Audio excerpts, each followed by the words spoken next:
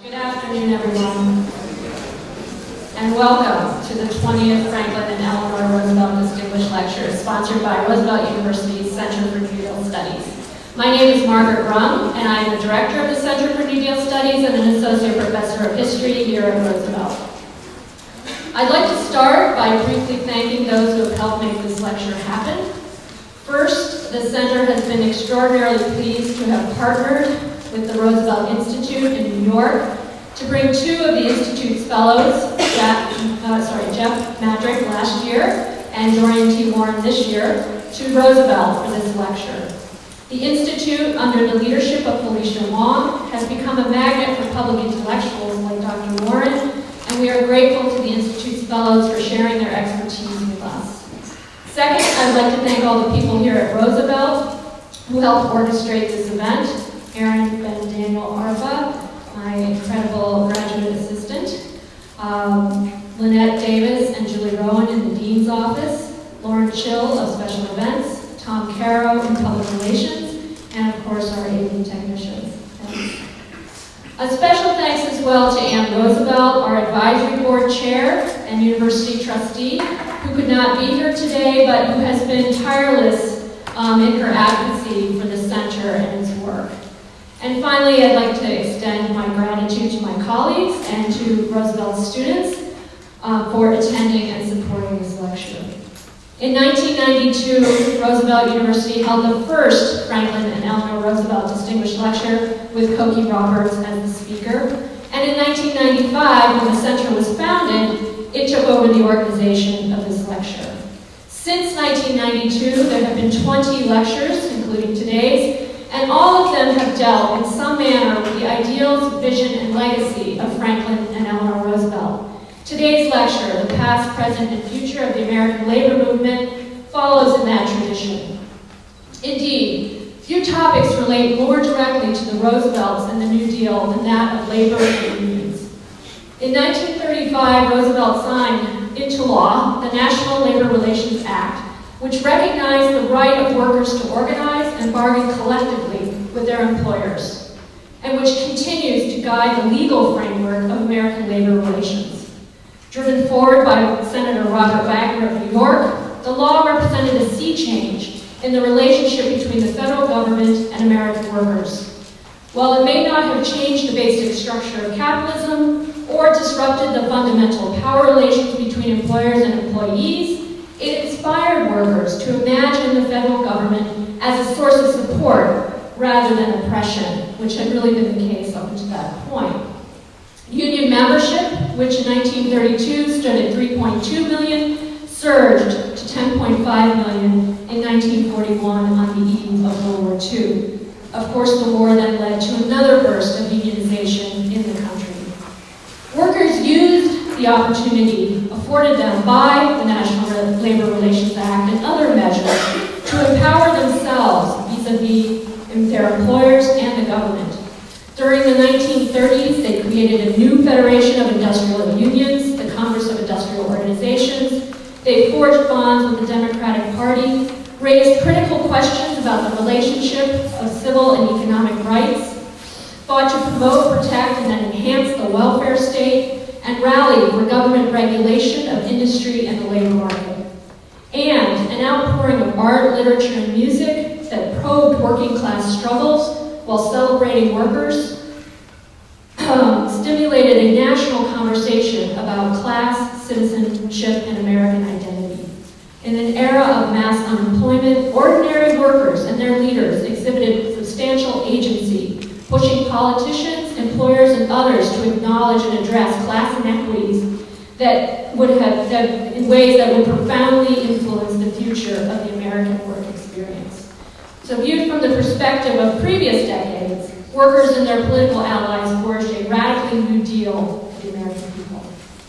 Of course, the 1930s was not the birth of the labor movement, but it was a pivotal decade in the emergence of the modern labor movement and in the articulation and establishment of worker rights as civil rights. Today, unions face dwindling membership and a hostile political climate, but the reforms and lessons of the 1930s have not been lost. At the grassroots level, the country is seeing a tremendous resurgence of labor activism as reflected in last year's Chicago Teachers Union strike. And I think Professor Warren's talk here today is both a tribute to the Roosevelt legacy and a timely interrogation of a topic critical to the daily lives and livelihoods of all those who live and toil in America. I just want to mention too that at the end of the talk there should be some time for questions, and I hope that everyone too will join us after the talk for a reception on the 8th floor, auditorium 814. But without further delay, I'd like to ask my colleague in the History Department and the President of Roosevelt University, Charles R. Middleton, to the podium to introduce the speaker. Thank you.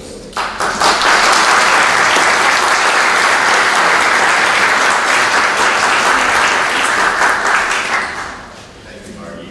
Nice job, everybody.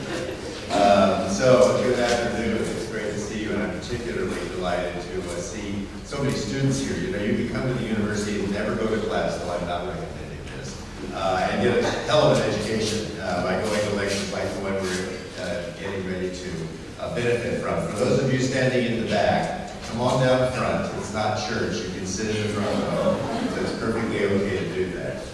Good afternoon to you two. Come on, there you go. Come on. You can stop in the middle too and make people move over. Everybody should be able to sit and enjoy this together. It's a great privilege for me to be the introducer of the speakers in this series. I've been in 12 of the 20, and this is really a great moment in the history of the university. Every fall we come together to continue this discussion of the Rooseveltian legacy and partnerships with our friends at the Franklin Eleanor Roosevelt Institute in New York and Hyde Park. Our speaker today, as you all know, is Professor Dorian Warren, and whose life and career to date, no doubt in the future, as a scholar activist, is one that is replicated here and many other places, and a very important role for scholars and activists to come together as in the persons of single individuals who combine the best of those two worlds.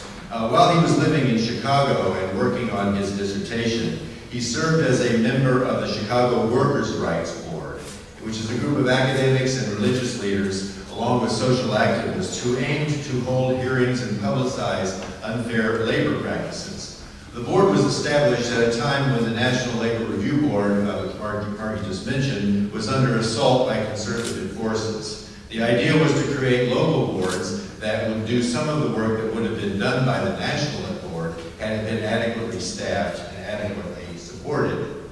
While with the Chicago Workers' Rights Board, Dorian was instrumental in organizing hearings regarding Walmart, a discussion that many of us remember. In general, he was on the forefront of the organizing campaign to either bar Walmart's entrance into the Chicago market or to allow it in if it agreed to certain stipulations, such as primarily, but not exclusively, paying its workers a living wage.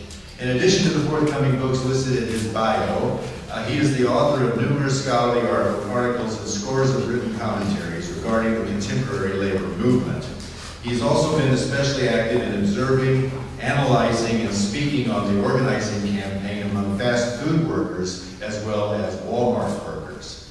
In this work, he has highlighted the need for workers to earn a living wage, a basic principle of fairness, as we all know. His work also emphasizes the need for structural reform as a means of rebuilding working and middle-class America.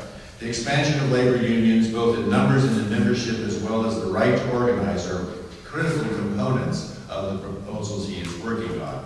Recently, he has presented, in fact, just a month ago or so, one of the Roosevelt Institute's 2013 Four Freedoms Award, the Freedom from Want, to a coalition of workers from the wonderful place called Immokalee, Florida, a place that I grew up not too far from, long ago and far away. This was a group of Florida workers who successfully organized to increase wages and improve working conditions, and then who went on to found the Fair Food Program to pressure corporations to raise the prices they paid for tomatoes, but also, and critically, to pledge codes of conduct to eliminate abuses of farm workers, including forced labor. Professor Warren has produced informational videos for the State Department, which which it uses to spread information about America and its political system to Francophone, that is French-speaking nations in Africa. So after his lecture, he will take questions, but would you please join with me in giving him a welcome.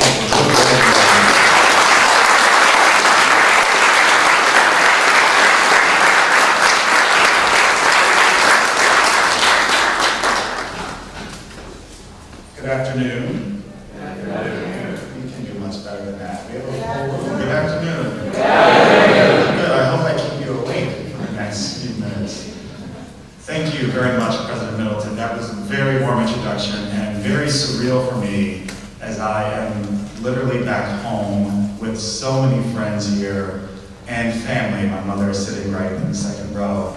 And so I was sitting there thinking, who is that guy he's describing? Very surreal. I don't feel as if I deserve to be able to give such a distinguished lecture, but I will try to do my best to live up to the legacy of Franklin and Eleanor Roosevelt. Let me also especially thank Margaret Runn for organizing this lecture, for inviting me to give this lecture. She's the head of the Center for New Deal Studies here at Roosevelt. One person, there are a lot of people I could thank, but one person in particular I have to thank, who I think might be in the audience by now, and that's Jack Metzger, who is a retired emeritus professor from here, and who has been a long-time mentor and was in many ways my introduction to the Chicago labor movement, to Chicago progressive academics, to working class culture, to so many things. So I owe a huge debt of gratitude to Jack for also introducing me to all my other friends, many of my friends who are in the audience, Jamie Daniel, Isaac Lizo, many others who I can't name. Thanks to all of you as well for coming, and the first part of my talk will be somewhat abstract and conceptual, but then I have lots of slides of pretty pictures, albeit depressing pictures, but pretty pictures to try to keep you engaged. So to give you an outline of my lecture, I first am going to talk broadly about labor and American political economy. And it won't come as a surprise to you. I'm a political scientist by training, so I think that politics, government, and the state matter a lot. And here I will try to make the argument that we have to look at the role of government, the role of the state, in constricting the rights of workers throughout American history. And in fact, the American national government has, for the most part, not been on the side of workers for most of our history in this country, but has in fact been on the side of capital and employers. And so I want to give you a broad historical perspective quickly.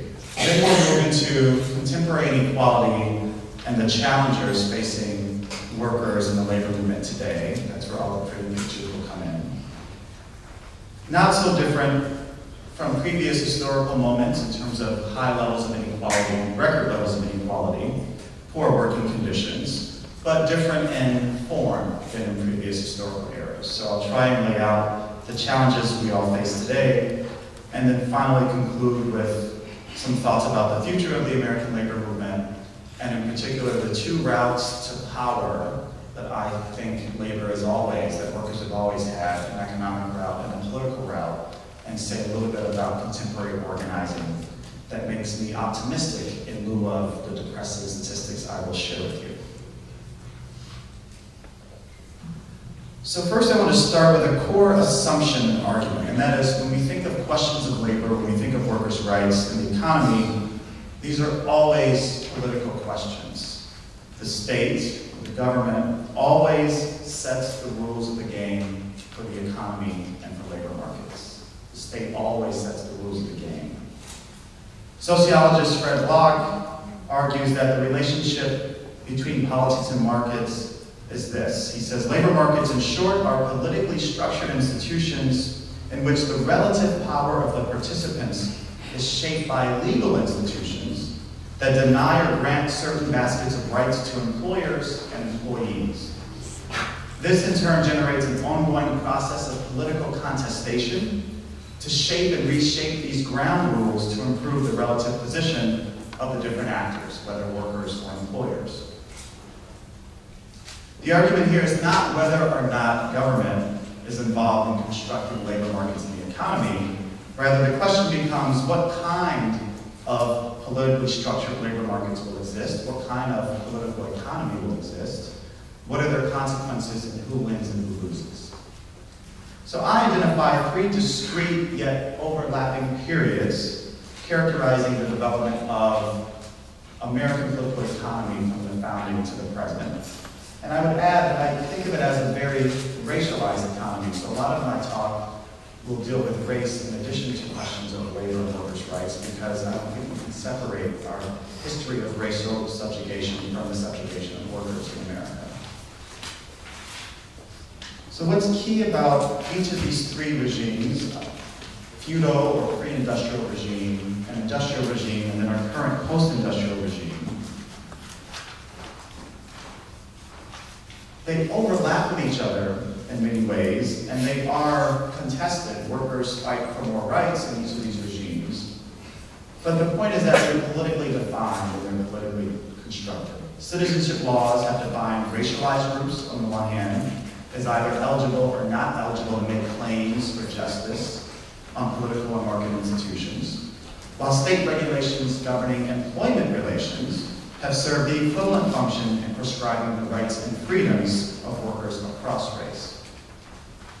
The cumulative results of politically contested settlements over the rules of the game, over laws, over regulations that define political membership on the one hand, as well as the rules of the game that define the rights that workers have in the labor market.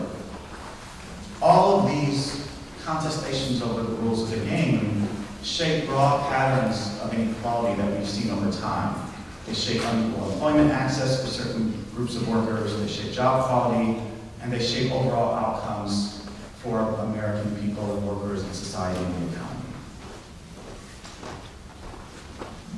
So let me start with this first regime, what I call the feudal or pre-industrial regime, defined largely by a southern agricultural plantation system based on the racially explicit exploitation of African slave labor. It was followed in the post-emancipation period by the exploitation of Jim Crow sharecropper labor. This first feudal regime is the clearest example of the role of politics in constructing a racialized labor market.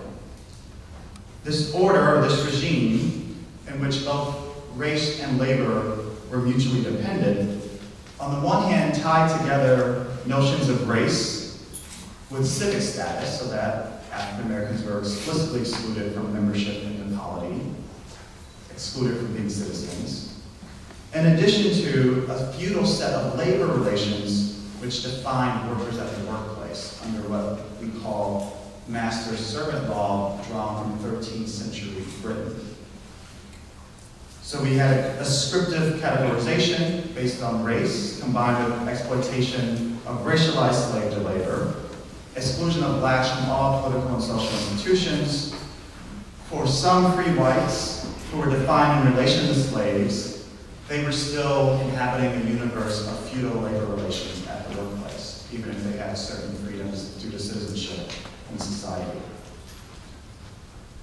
Now, one key aspect of this feudal or pre-industrial economic regime that I want to emphasize is the place of African American workers.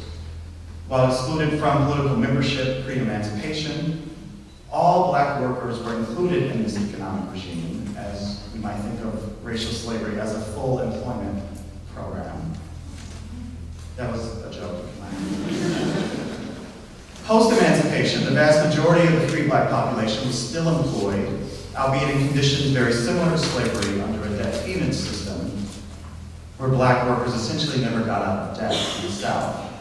Now, this harsh and feudal system of the exploitation of African American workers was the core of American political economy for over a century. And it would take structural, demographic, and political transformations beginning in the late 19th and early 20th century to begin the shift from this feudal or pre-industrial regime to the second regime I have listed there, the industrial regime.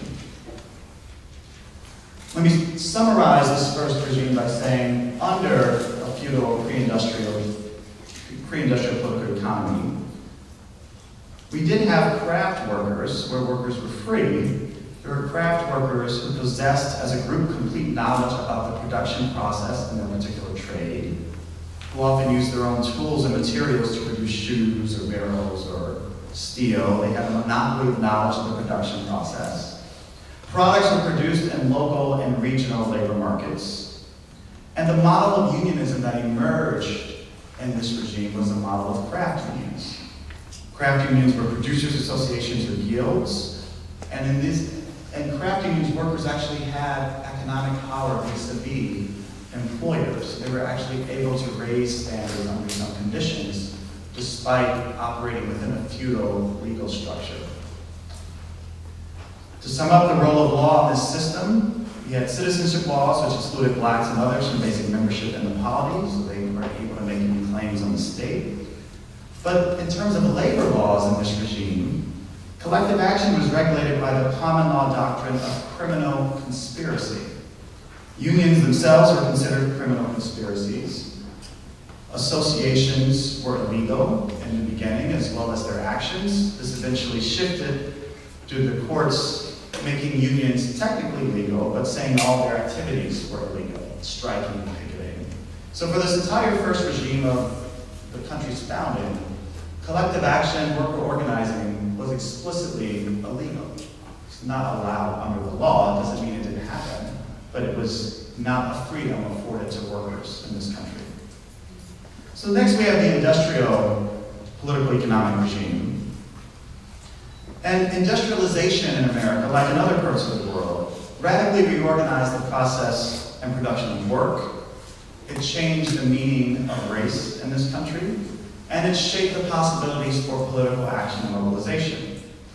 Often referred to as Fordism, named for the production process made famous by Henry Ford's automobile factories in Detroit. This mass production and mass consumption-based economy was strongly shaped by state policy, at the same time that the social dislocations of industrial workers produced a counter-movement for new social protections. The state was involved in shaping this economy from infrastructure investments in canals and railroads to the disciplining, and this is the important point, the disciplining of unruly workers. The national state was deeply intertwined with the rapid and vast industrialization of the American economy. And this industrialization period during the late 19th century saw the emancipation of former black slaves, a short period of freedom and a move towards racial equality during Reconstruction, followed by racial retrenchment by the turn of the century, by the turn of the 20th century, whether through state-imposed black codes or the Supreme Court's 1896 Ferguson decision, re-establishing legal racial exclusion and segregation. At the same time, the capaciousness of industrialization provoked the most bitter and bloody labor conflicts among white workers in the developed world. We have the bloodiest labor history among all rich democracies in the world. Former slaves to Chinese immigrants to white workers, all groups of workers, political institutions set the rules of the game governing the economy and determined the opportunities for all workers to organize and to mobilize. The federal as well as state governments denied workers any legal rights to organize and strike for the most part, while workers of color were still excluded from political institutions and full citizenship. And here I want to emphasize that political institutions matter greatly when we think about the history of the labor movement and of all movements for social justice in this country. We had a long period of judicial repression of collective action and worker protection. This occurred in three ways. I've already mentioned one, and that was considering labor and worker collective action as criminal conspiracies, so illegal to come together, join together. Then we had a period starting around the 1880s, moving through the 1920s, of the labor injunction. Courts' use of the labor injunction to stop any kind of collective action was often backed up by the full force of the state, whether the military, the police, or the National Guard. And the third way in which the courts invalidated any kind of movement towards workers' rights was through invalidation of social protections or the judicial nullification of wage, hour, and child labor laws. The courts struck down almost every attempt to regulate child labor, wages and conditions, working conditions, number of hours worked for decades at the turn of the century. This repression, essentially by the courts of workers' rights, shaped the labor movement's strategy, in which it at first retreated from politics, just as a strategic move, a strategic pullback. And this, what we call voluntarism in the scholarship of unions focusing on economic power and not political power, became ultimately a principle. It started as a strategy of retreat and became a principle that the labor movement embraced until that they broke with that in the 1930s, and the New Deal was primarily the reason for that. So to sum up this point, though, about courts and political institutions, as political scientist Karen Orrin says, American labor relations in the 19th and early 20th century were, in their essential character, feudal. There is continuity in labor regulation from Tudor England through the Gilded Age, the law, as I mentioned, of master and servant, and this feudal set of labor relations was not defeated until not only was the Wagner Act signed in 1935, but it really shifted our entire corpus of labor law when the Supreme Court said the Wagner Act was constitutional 2 years later in 1937. Now, coincidentally, the first Gilded Age of extreme inequality and the concentration of wealth emerged at a moment after racial advancement and retrenchment. You see a similar pattern in the 20th century of civil rights victories in the 60s, some racial advancement, but then followed closely by the rise of a second Gilded Age of extreme economic inequality. Back to the first Gilded Age, and here I'm still in the industrial era. This growing inequality of the Gilded Age would lead to the external shock of the Great Depression, which, combined with the social and economic effects of World War II, provided a political opportunity for the labor movement to achieve New Deal social reforms that gave birth to the uniquely exceptional American welfare state. In addition, the post-war labor accord created what scholars call a private welfare state for advantaged labor insiders, along with labor stability, rising productivity, declining inequality, and increased social and economic mobility for poor and working class Americans. The New Deal social programs were a huge step forward for workers in this country, but I need to point out that we know that with the greatness of the New Deal and New Deal policies, they were still racially exclusive and racially discriminatory. And that was a legacy of the path-dependent effect, or the causal effect, of the previous regime. The racial structures in place from the feudal era carried over into this industrial regime, not only shaping the economy, but shaping our social legislation. Two examples of this, and they still exist to this day: the National Labor Relations Act of 1935 still include occupational exclusions for domestic and agricultural workers, as does the Social Security Act, although that was amended later, but the Fair Labor Standards Act and the minimum wage. Both the minimum wage and the Wagner Act still to this day include those occupational exclusions, which came about as a compromise with Southern Democrats to exclude those two occupations which are racially neutral but have great racial implications, insofar as most black workers in the 1930s were Southern-based in agricultural and domestic work. So those racial legacies in New Deal social policy still exist to this day, and have shaped the ability of those workers in particular to organize for better working conditions. Those racialized labor policies would ultimately have long-term consequences for the development of both the labor and the black freedom movements. The 1947 Taft-Hartley labor law reform left in place those racialized occupational exclusions while severely limiting the power and growth of organized labor across the South, just at the moment that the labor movement began seriously threatening the feudal and industrial, racial and economic Jim Crow orders. So we have a curtailment of labor power by Taft-Hartley. We still have racial exclusions. These would prove consequential for the claims and strategies advanced by our two main movements I'm focused on here, the labor and the black freedom movements, as they made claims, especially in the case of the civil rights movement in the 1960s and the labor movement over the course of that time. And here's one example of why this is important. So we just celebrated this year the 50th anniversary of the March on Washington for Jobs and Freedom. Next year we'll celebrate the 50th anniversary of the 1964 Civil Rights Act. The two key victories, along with the 65 Voting Rights Act, two of the key victories of this, or moments of the civil rights movement. If you look at the claims or the demands made from the March on Washington in 1963, we are still yet to come close to accomplishing them. A living wage for all Americans. In fact, the minimum wage increase the demand was $2 an hour for minimum wage in 1963, which is somewhere around $14 today an hour, which is close to the demand for $15 an hour minimum wage we get now. Not even close to achieving that goal, even though it was a principal demand of the March on Washington, this economic rights demand. So let me try to sum up, and I need to move faster because I told you I had pretty pictures and I get to show you some. So, the industrial era moved into our current post-industrial era or economic regime. By the way, as I mentioned, craft unions emerged under the feudal period, industrial unions emerged under the industrial economic order to deal with national employers and national labor markets. We had moved from a local, regional set of labor markets to a national labor market. That was the breakthrough, was the creation of industrial unions. And we might ask later on, what will be the breakthrough labor strategies for our current post-industrial or digital era? So let me turn to this period now.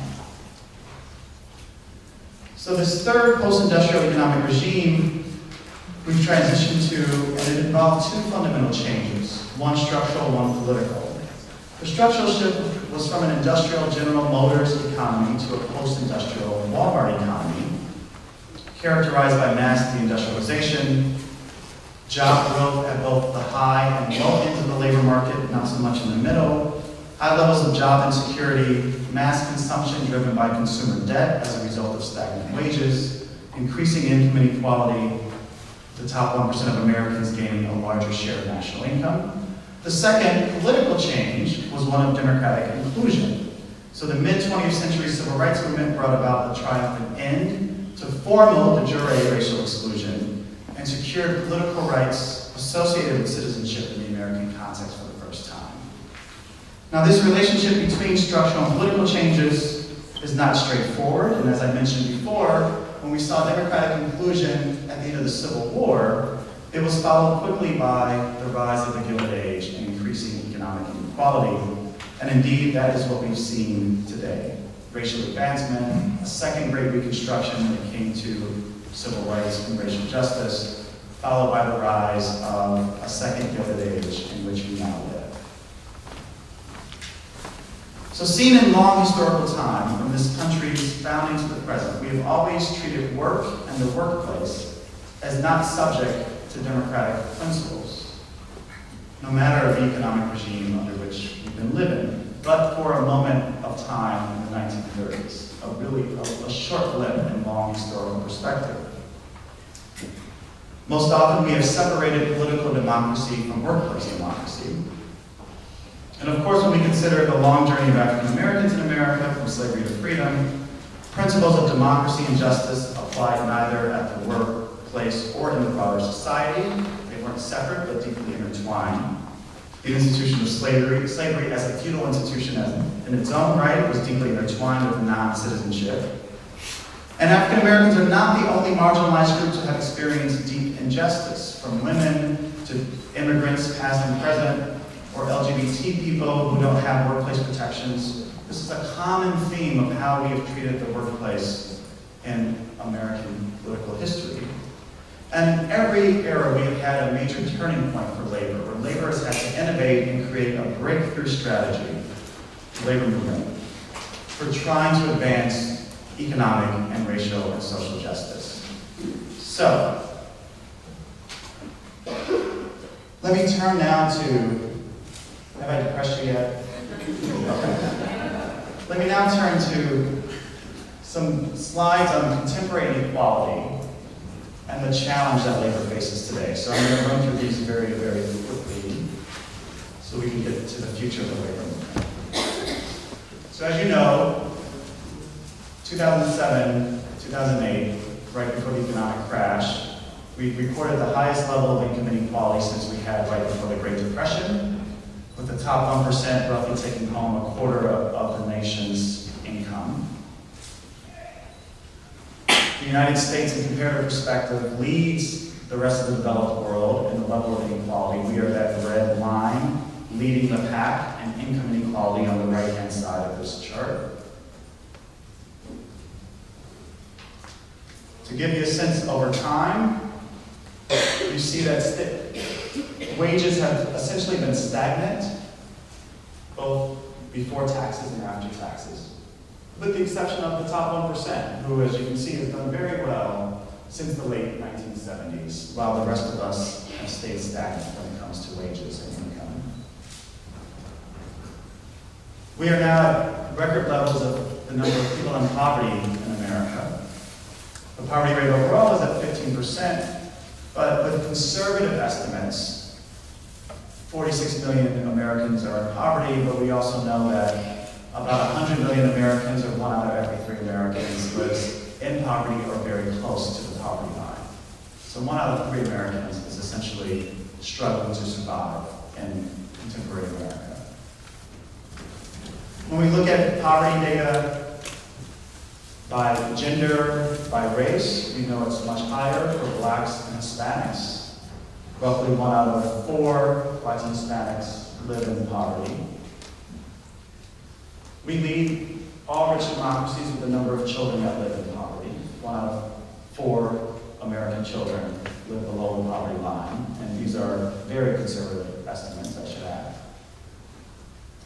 When you look at this by race in terms of children, this is the percent of poor children living in concentrated poverty. So 1 out of 3 Latino children, 45% of black children, almost half of black kids live in concentrated poverty. 4 to 10 American Indian kids live in concentrated poverty. Concentrated poverty is neighborhoods of 30% poverty levels or higher. Median household income has stayed flat for the last 30 years. So if you look at 2011 versus 1989, almost every racial group is about the same. Although, as you see, there are racial differences between the median income of households. I told you I'm making these very fast. We can make these available that way. And a lot of inequality, in my view, inequality and poverty in America is driven by the nature of our economy. And it's driven by the transition to a low-wage economy from an economy of the mid-20th century that had economic mobility and middle-class jobs, career ladders to make it into the middle class. Yet again, the U.S. is the leader when it comes to the share of our workforce that have low-wage jobs.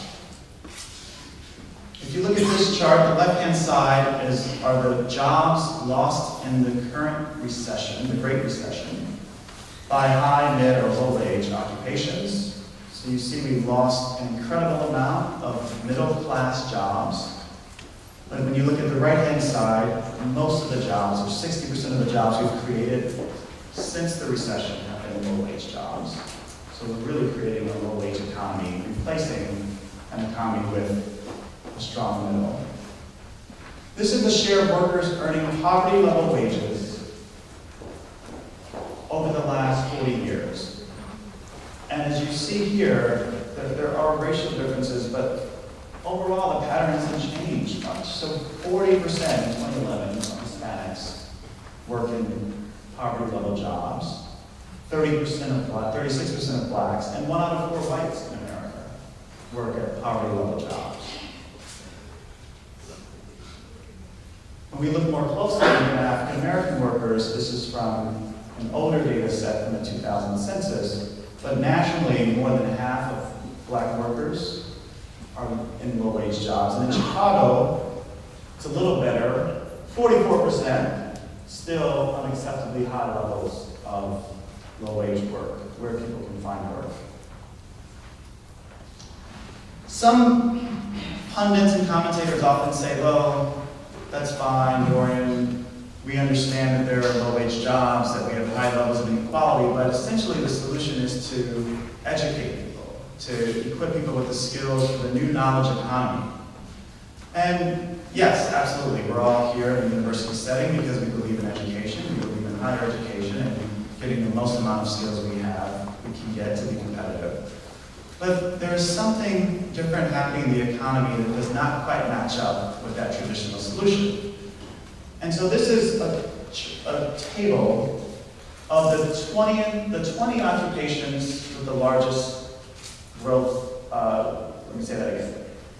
Occupations, largest growth, fastest growing occupations, the top 20. So this is what our economy is going to look like in 2020. These are the jobs that we are creating right now. 16 of these 20 fastest growing occupations require nothing more than a high school diploma. Let me say that again. 16 of the 20 fastest growing occupations in America require nothing more than a high school diploma. The implication is, and this is the same data but in graphic form, if we think we're going to educate ourselves out of an inequality problem, we are fooling ourselves. There are not enough high-wage jobs being created for the amount of people we're educating. So essentially, we're creating an over-educated workforce for the supply of jobs that we are creating in our economy. And that leads to then a second strategy we have to consider. As my friend Virginia Parks always says to me, you can upgrade the worker or you can upgrade the job. And we have to be thinking about strategies that upgrade the job, that change the quality of jobs that we're creating from low-wage jobs to middle-class jobs, which is what the labor movement did in the 20th century.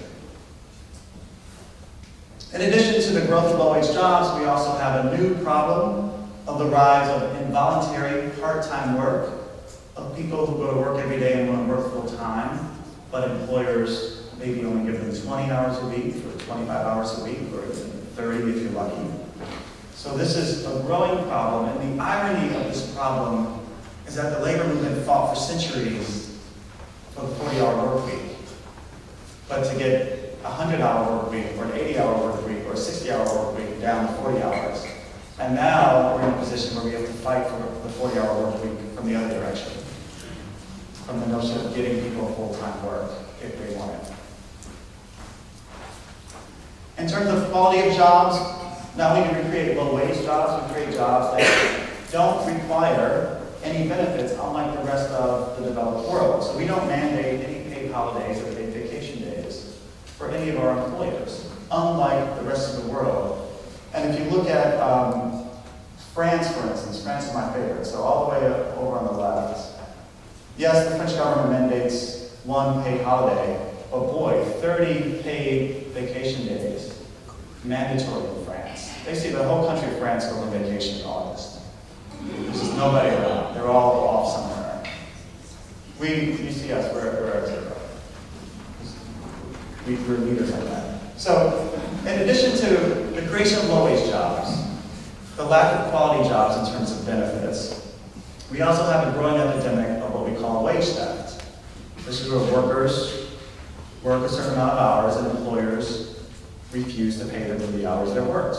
Whether it's overtime, whether it's just simply they work 6 hours today, they might only get paid 4 hours. If they're tipped employees, they often don't get the appropriate tip share.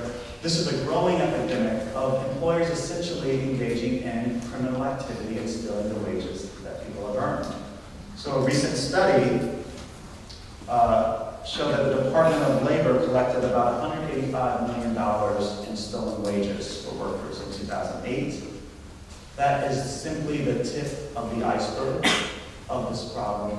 If the Department of Labor could collect $185 million in 1 year in stolen wages, imagine what the magnitude is. It's in the billions a year that workers are being cheated out of their wages.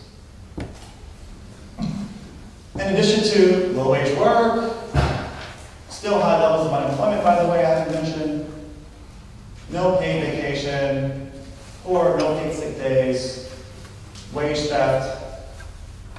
I mentioned earlier we're about to celebrate the 50th anniversary of the Civil Rights Act, the primary purpose of which was to eliminate discrimination at the workplace, and especially to eliminate occupational segregation by race and by sex. And we have not done very well in the last 50 years on this measure either. So this is a hypothetical trajectory of how our economy could have evolved in response to the '64 Civil Rights Act. So the top line you see there is no change. And just look at the bottom line that's serving as an angle for the triangle there. That's continuous desegregation. So if the workplace had desegregated over the last 40, 50 years, we'd see a downward trend. That's what we would expect to see. So let me show you what we've actually seen. The American workplace is still highly segregated by race, by sex, by immigration status. We made some progress until about 1980, and then patterns of occupational segregation level up. Why this matters is because we know that women get paid less for the same work that men do. We know that African Americans, Latinos get paid less for the same jobs and work that white workers do. And occupational segregation is a huge driver of this. And we have failed to get our heads around appropriate policy challenges and other kinds of challenges to this huge problem of occupational segregation. I'm presenting this to you to suggest that this is an issue that the labor movement of today and tomorrow needs to take on much more squarely.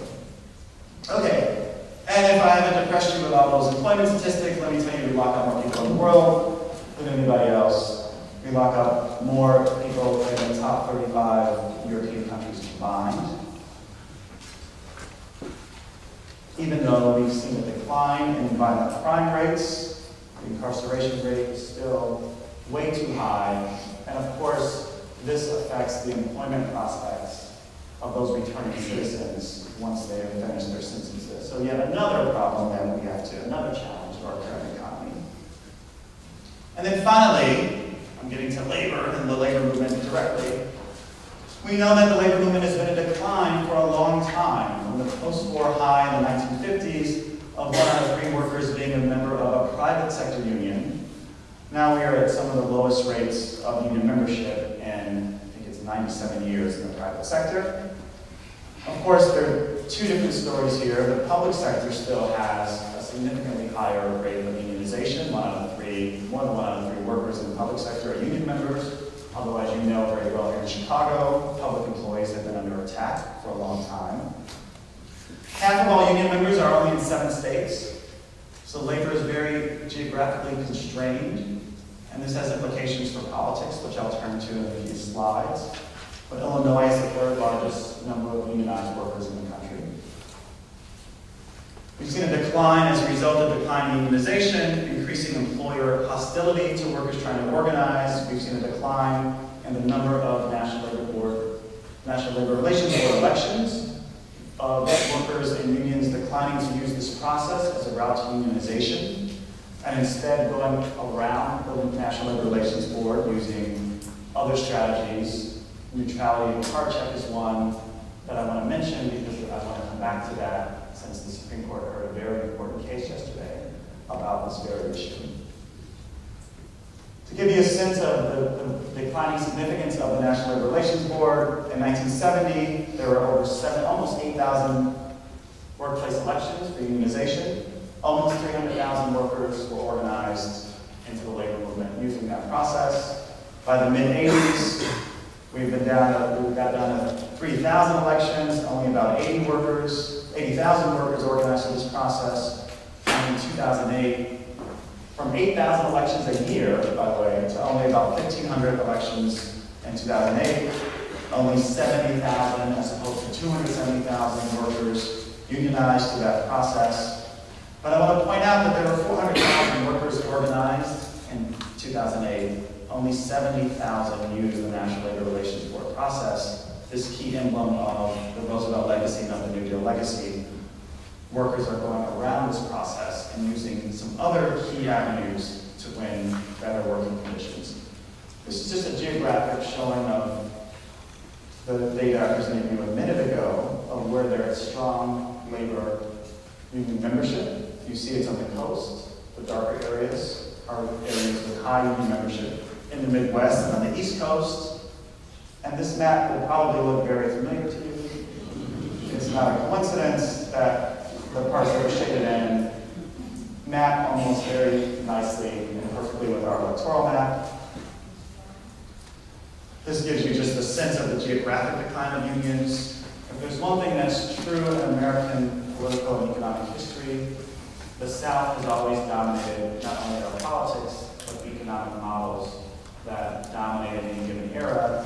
And it's the right to work South that has led the revolution in low wage, the rise in low wage work. So it's not an accident that Walmart comes from Bentonville, Arkansas.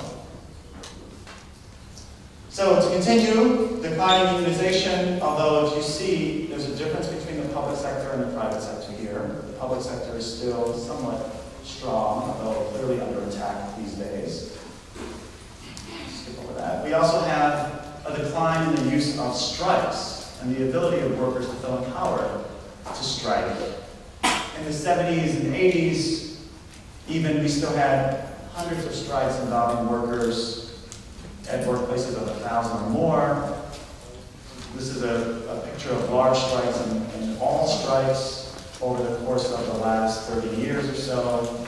This is significant. I want you to remember this slide to understand how innovative and risky it is for fast food or retail workers to do one-day strikes today, and which is one of the reasons why I'm actually very optimistic about the future of the labor movement. But we have workers having no strike button any longer, but it's being revived. Okay, so what are the consequences of declining union density? This is a chart showing you the decline in union membership on the bottom, with the share of income going to the top 10%. So as unions got stronger in the 30s and 40s, our income was shared more broadly as a nation among all workers. But as the movement has declined, and this is a better picture of this, this is the rate of union membership and the middle class share of aggregate income. As you can see, these are highly correlated, downward slope. So as union membership has gone down, so has middle class share of income. The minimum wage is also part of this problem, which is not kept up with inflation. The minimum wage in 1968, if we were counting in 2012 dollars, would be $19,000 for a full-time worker. It's only $15,000 today. We failed to update our policies to keep up with our changing economy. And I want to suggest all of what I've said up to this point.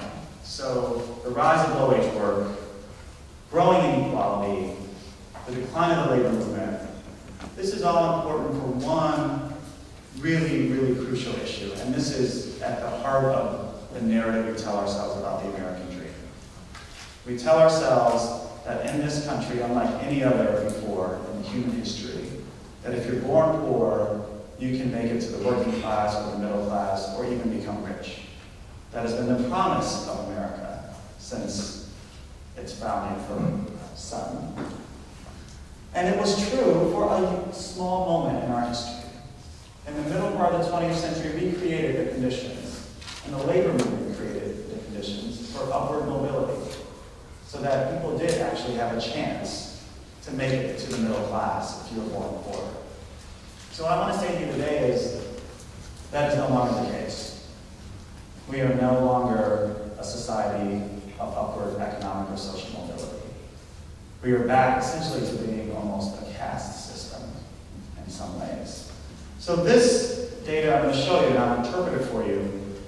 This is what economists and sociologists use to measure economic mobility.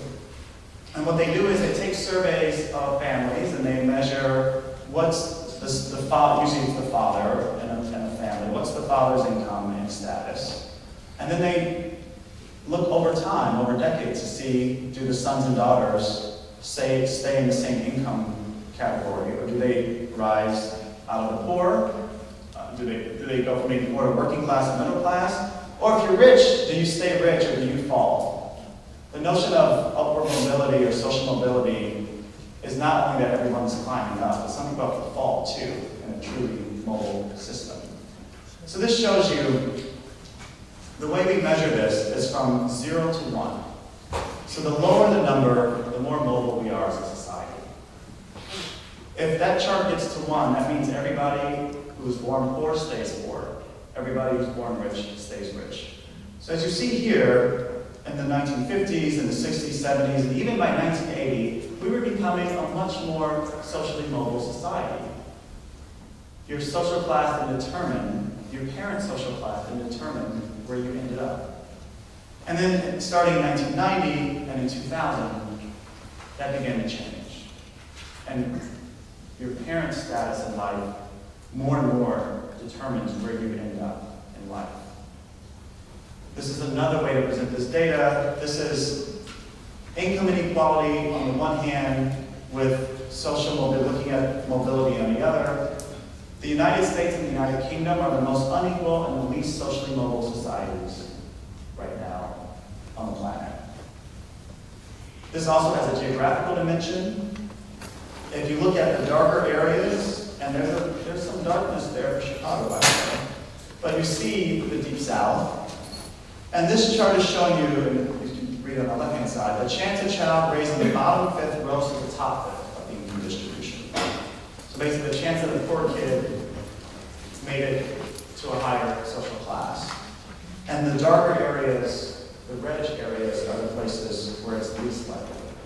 So only roughly 4%. Or to say it differently, again, same chart. I know I'm bombarding you, and I'm going to wrap up soon. This is the probability that a child born in the bottom income quintile ends up staying in that social category or social class position, or moves up to the highest income quartile. And I just want to show you the racial differences. So 1 out of 3 white kids in America who are born poor stay poor. 2 out of 3 white kids born poor stay poor. No social mobility whatsoever. So, depressed yet? Yes? Okay. This is also in the midst of record profits, record low wages. Okay, so now I'm finally getting to the optimistic part, I promise. And let me start this last 2 minutes by saying that the vision of the future of the labor movement, that at least I have and many others have, is grounded in the legacy of Franklin and Eleanor Roosevelt. And in particular, I want to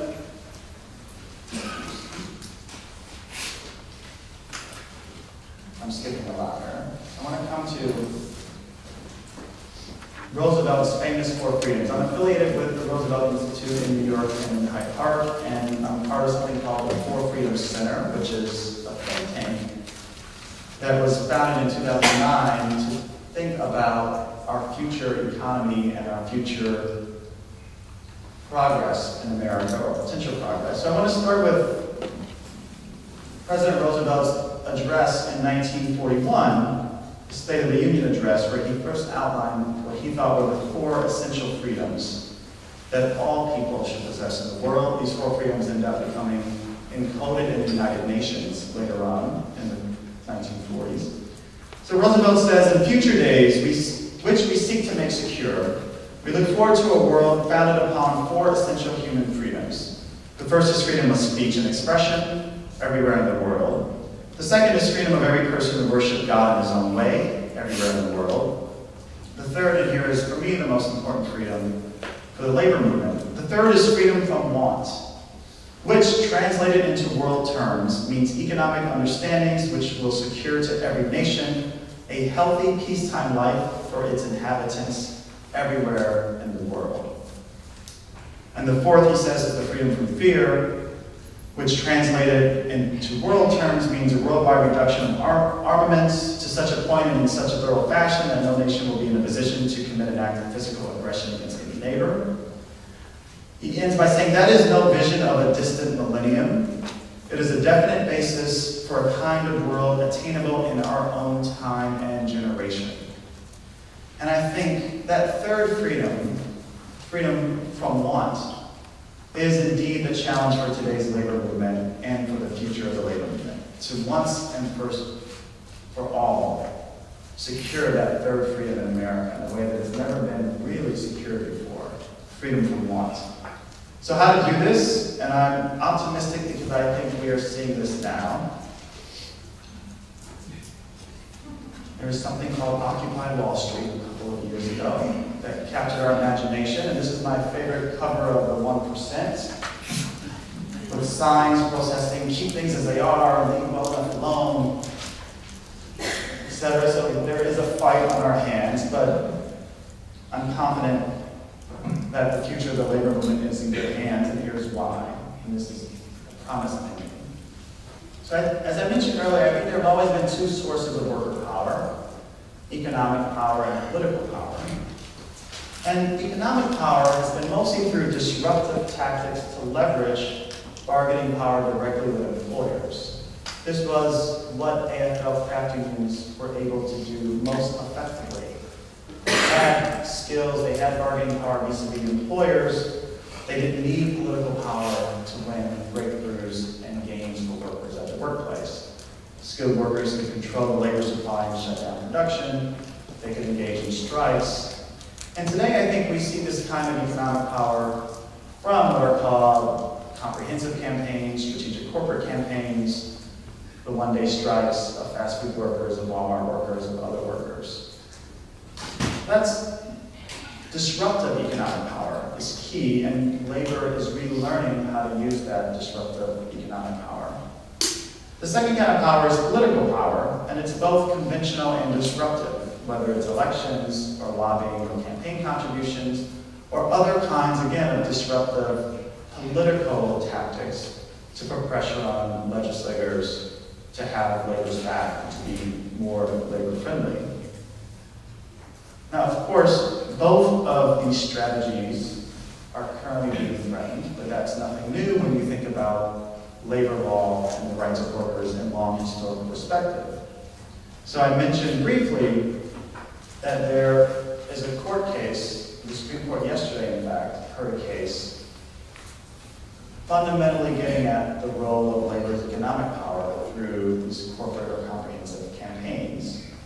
And we can talk about in Q&A the details, but I'm actually optimistic based on reading the transcripts that the courts for once will uphold labor's right to engage in these kind of campaigns. I'm actually very optimistic about that. And that will be one of the key routes to putting pressure on employers, much as President Middleton discussed in introducing me. That's what the Coalition of Motley Workers has been able to do very well through economic pressure, through economic power, with lots of allies, putting pressure on employers to increase standards in the industry. Secondly, there's the other route to power, and that's political power.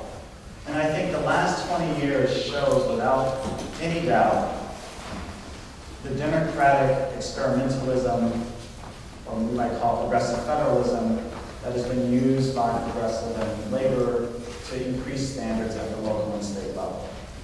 The first living wage ordinance was passed almost 20 years ago now. Now we have over 150 in municipalities across the country. We have statewide minimum wage increases. These are political campaigns that the labor movement and its allies engages in to increase wages through politics, and we just saw this in New Jersey last week. We saw it at a little town near Seattle as well last week, $15 an hour CTAC. That won.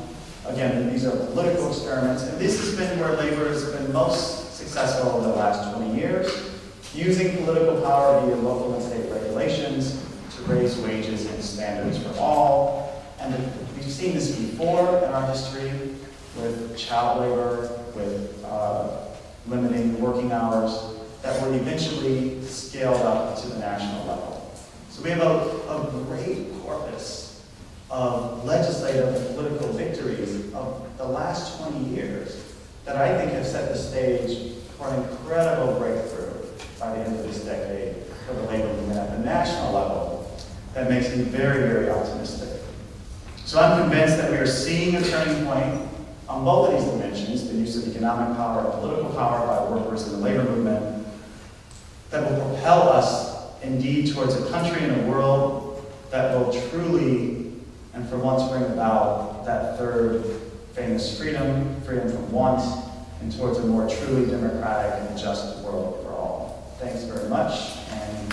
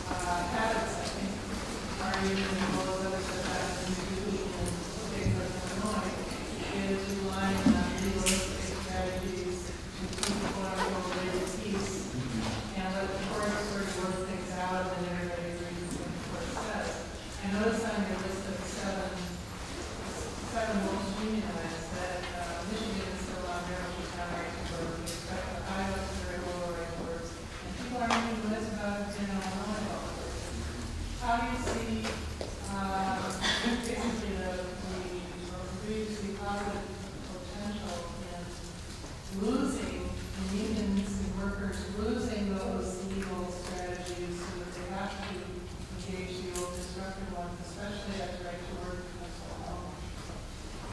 There's a lot there. Which is a great question, Megan. So the two things. So one, when we add together, since 2010, roughly, since 2009, 2008, since Obama became president, right? There have been two strategies on the right to attack labor and to attack full democratic inclusion: voter suppression laws at the state level, and attacks on public sector workers and unions and right to work laws. So that's what we've seen, right? Those two attacks. And I think if we were to take a step back, I think those two strategies by the right are the last gasp of the modern Republican Party as we know. That I'm convinced of this. And the reason why is because demographics, number one, are just simply not on their side. And so this is the last gasp to try to exclude and peel away protections for workers before they know that they will be out of power for a generation. Here are a couple of pieces of evidence. So one is if you were to guess based on age, so let's take millennials 18 to 30, 30 to 45-year-olds, 45 to 60-year-olds, and 60 and over, who would be most supportive of unions? What would you guess? Raise your hand if you think it's those 60 and over. Those that actually know what a union is and had some experience being in a union or a founding member of a union. Okay, and if you think it's millennials, raise your hand. Okay, so it's millennials. By large margins, 2 out of 3, more than 60% of 18 to 30-year-olds are supportive of unions, less than 40% of those over 60. So sharp differences, and just how young people think and feel about unions. And in fact, when you look at who's striking in the last year and a half, in terms of not the teacher strike, but the fast food workers, some other retail workers that I see in New York, and mostly all under 35, mostly all young people engaging in collective action, probably for the first time. And so as this rising, what's called the rising electorate, much more diverse, essentially the Obama electorate that got him elected twice. The demographic change is unavoidable that's coming. And it's politically important because younger folks, the Obama voting coalition, think differently about politics than the Tea Party and the Republican Party. So in that sense, from that perspective, I actually am not as worried. Yes, we have to fight back, of course, politically, but I think this is the last gasp understanding that the Republican coalition, as we've known it since the transformation of the party in the 60s, is coming to an end, and that's why we see the Civil War. So that's one response. Secondly, I think it's not necessarily the worst thing in the world to exist in a right-to-work state, and this is what unions have been doing in the South all along anyway, because it means you have to create an organization that's slightly different and engage with membership in a different way if you want to make full use of worker collective power. And so we've seen several experiments of unions in the South, and in fact we're seeing this now with all the workers. They've organized in Tennessee and in Mississippi, and there's another state, I think it's Alabama, well, I think the UAW workers will be successful in organizing at Nissan and Volkswagen and Mercedes-Benz and third plant. But they have to create a different kind of union model because they're in an environment that creates an incentive for free riding. So they get a benefit of a collective bargaining agreement, but don't have to pay the dues in right-to-work states. And if those unions want to be relevant to their members, they have to engage them in a very different way than unions in blue states do and to take members for granted because of automatic dues protections. So I don't think it's a problem, and I disagree with the attacks, but it's forcing traditional unions to come up with different models at the same time that we have the rise of this incredibly vibrant workers' center movement. Not without its own set of problems and trade-offs, but this incredible moment of experimenting with new organizing models of workers, whether it's restaurant industry, nannies, taxi workers, taxi drivers in New York, a range of experiments of alternative form of work organizations, which is growing up before our very eyes.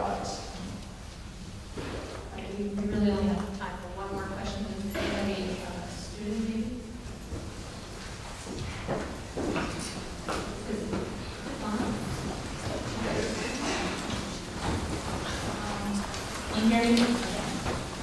So we talked about a lot about underemployment and all the low wages, the not livable wages. But we didn't talk much about unemployment. And I'm really curious to see how is it possible to organize some sort of bargaining power, leverage that employment power when we've got such a huge reserve army of labor with all unemployment. How do we put that into a model of creating new labor? Really great question, because that is what's unique about our current economic regime. Is for the first time we have huge amounts of surplus labor, especially black surplus labor, and the way that obviously under slavery that didn't exist, even under Jim Crow, the Jim Crow South in particular didn't exist. One promising moment from our history that we should revisit on that question is one of the key reasons why the Wagner Act and other New Deal legislation was on the agenda in the first place during the Great Depression and actually passed successfully was the role of unemployed councils and the social disruption that unemployed people created for politicians and employers, frankly. It was the social organizing, the social disruption of unemployed councils in the 30s, along with other groups, along with farmers and students, mostly all somehow allied with the Communist Party at the time. But it's unemployed councils in particular that we seem to have forgotten historically, and they are a key component of the coalition that creates the necessary crisis for the passage of the National Labor Relations Act and for the rest of the New Deal social policies of the 30s. So we have to, one, imagine if we can do that again in some form. Is there a way or a vehicle or organization for unemployed people to join and mobilize? And then second, what would be the demands? What would be the vision of such an organization?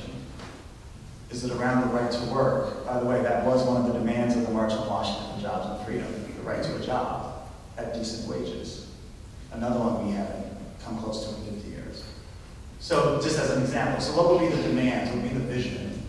And it's not just about the right to a job or the right to work, but it's about the right to work at decent wages, at a local wage, with paid sick days, right? There's a full encompassing vision of work that we know about and that we care about, that we might imagine unemployed workers allied with part-time and contingent workers or public sector workers.